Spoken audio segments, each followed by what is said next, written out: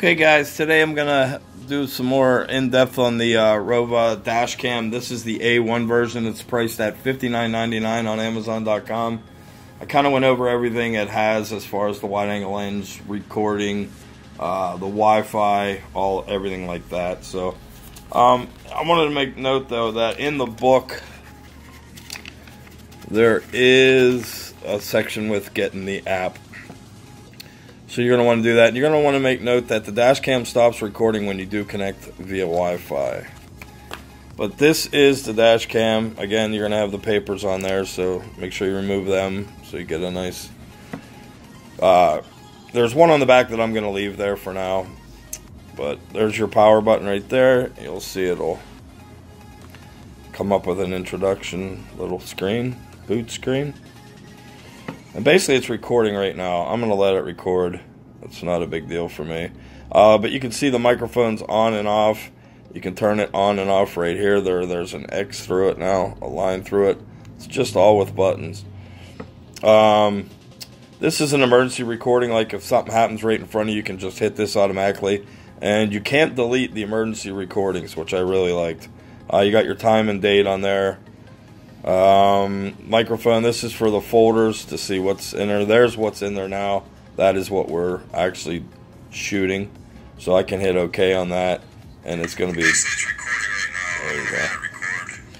And then to delete it, you just hit delete. You can delete all or delete current. Just hit current. OK. So now there's going to be nothing on there. This is going to be your settings. You can record in 720p. That's at 30 frames per second.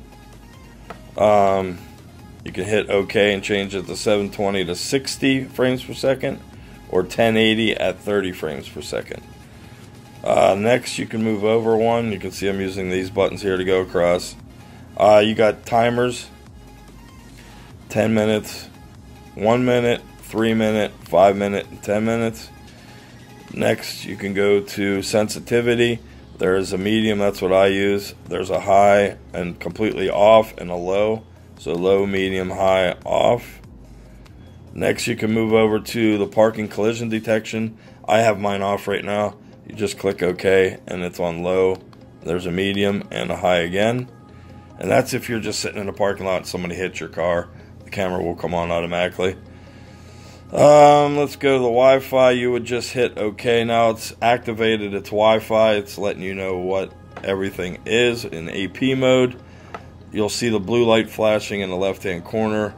Right now it's just searching out for the app which you would install and just go to your Wi-Fi settings, and this is what will come up.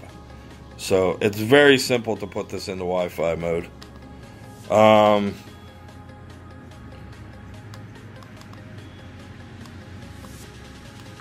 I'm trying to exit Wi-Fi there. You exited it. And we'll go to, there's your timestamp. We all know how that works. Language, you know how that works.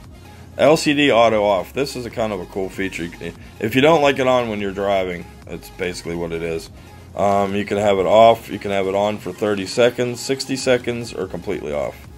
I usually leave mine completely off. But basically that's your button functions. It's very simple to use.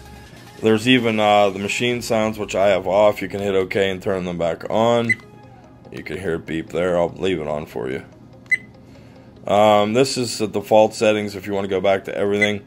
You have the format the SD card section, which I highly recommend you do anytime you throw in a new storage card. And the watermark, you can leave that on or off, whichever one you want. I leave it on. There's a frequency, which is 60 Hertz, which I leave mine on.